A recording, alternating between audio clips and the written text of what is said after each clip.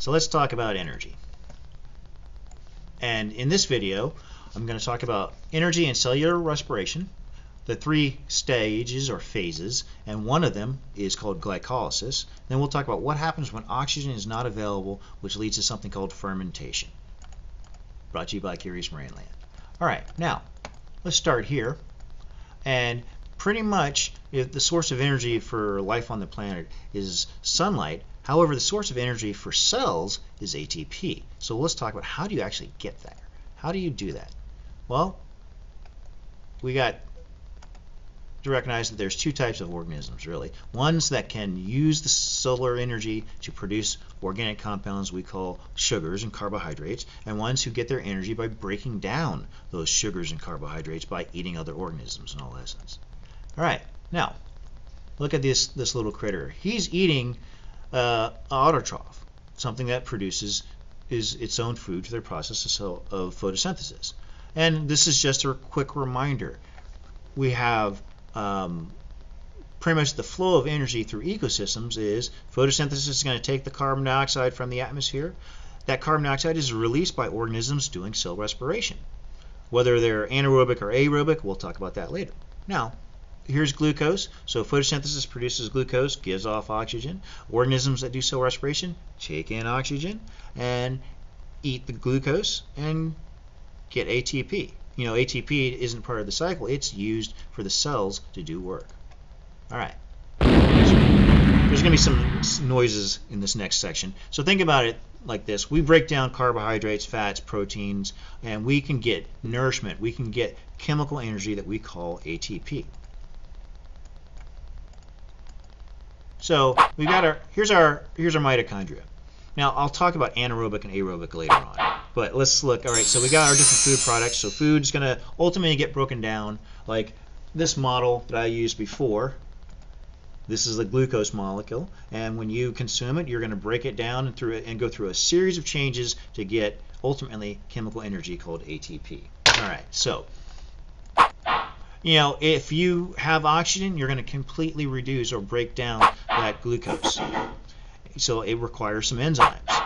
And I know the noise is annoying, but that's the real goal, is to get ATP. Now, what goes back to that earlier cycle in that picture is we give off carbon dioxide, which fortunately plants are going to use for photosynthesis.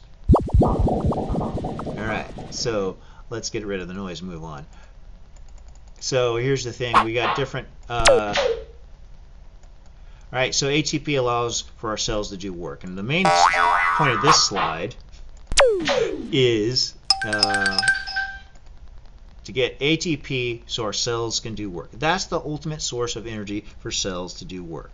And your muscles, look, 10 million ATP per second. That's how much they're consuming.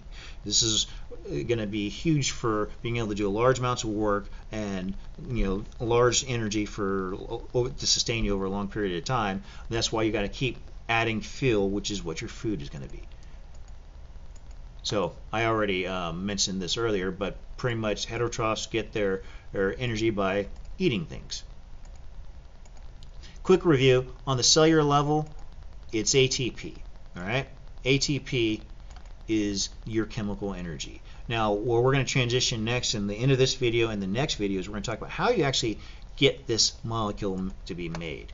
So now what I want to do is switch gears and talk about our comparison between photosynthesis and cell respiration. In the earlier part of the video, you saw the little critter eating it, some plants, and getting energy. Well, the plants are going to use light energy. You can check out my photosynthesis videos if you want to see those. Okay, now I need to mention another molecule. So we've talked about glucose, oxygen, carbon dioxide, water, ATP. There's one other molecule that's the intermediate, and that is a hydrogen carrier molecule that's used both in photosynthesis and cell respiration. Sometimes we call it an electron carrier. In photosynthesis, we call it NADP. In cell respiration, we have 2 of them. And they're called NAD and FAD.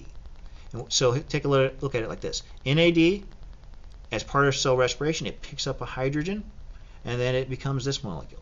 Now, look, if we just gather our food and immediately turn it into energy, most of it will be lost as heat.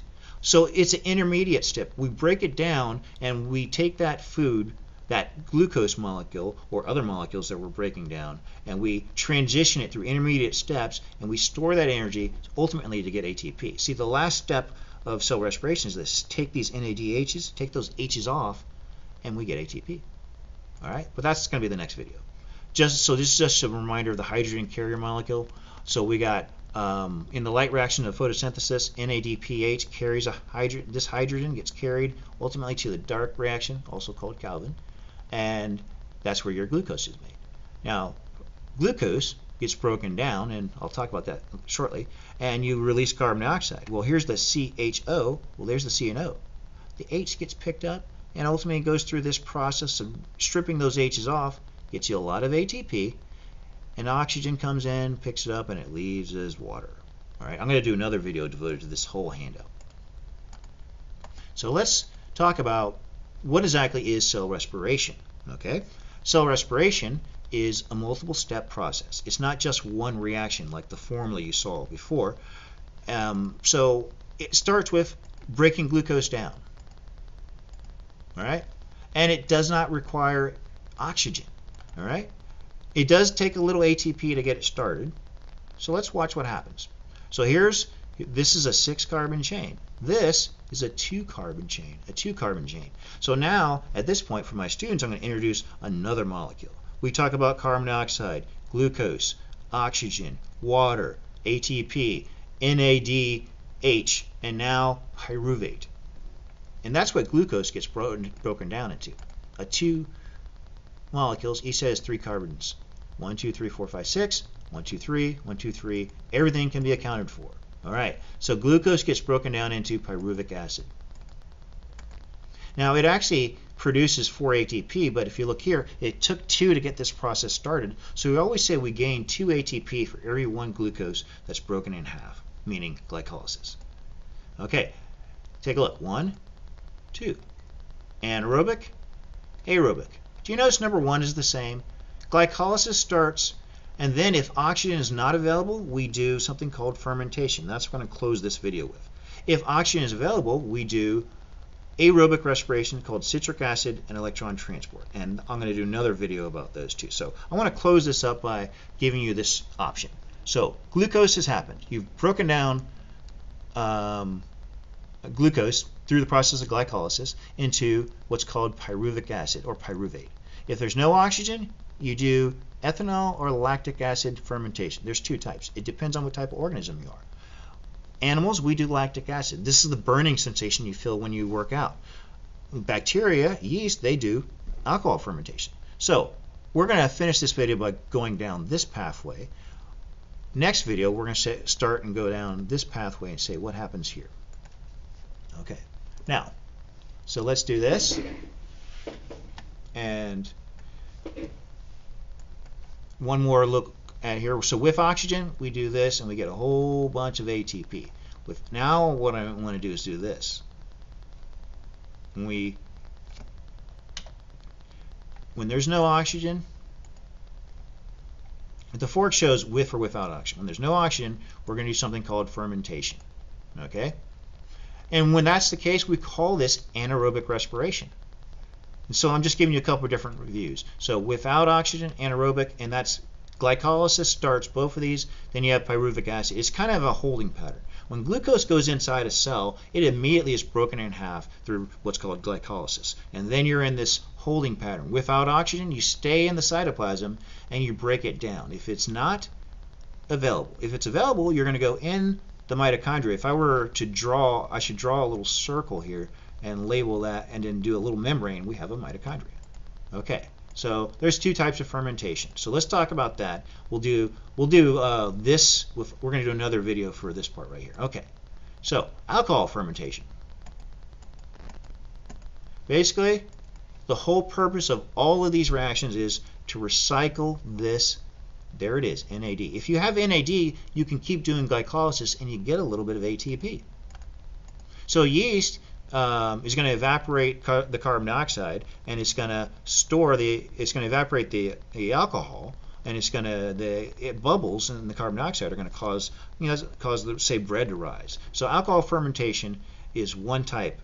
It depends on your organism. Alcohol is basically yeast or bacteria. Sometimes, when they make pretty much beer, almost alcoholic beverages are basically a result of this. So really, alcohol is a waste product of a yeast or a bacteria. It's yeast pee. Okay, now just elaborate on lactic acid fermentation. So lactic acid is a less harmful acid but it does feel painful when it accumulates in your body, which is what causes your muscles to get sore, as you see down here. Now let's move on, and so so lactic acid it actually helps. Some bacteria will produce it to help cause cheeses to be cured and things like that. So why do you do fermentation?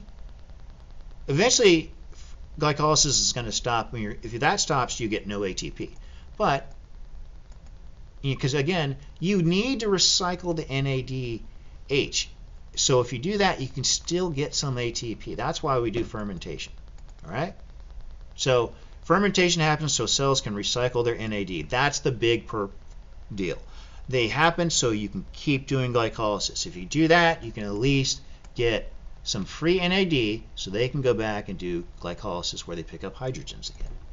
So here's just a more detailed look. Here's glycolysis and then here's lactic acid fermentation. So you see what it does. It recycles those NADs, so glycolysis can happen. Same thing happens with ethanol, except the difference between ethanol and lactic acid is the species that does it. And if it's a yeast or a bacteria, they're going to produce ethanol. There it is.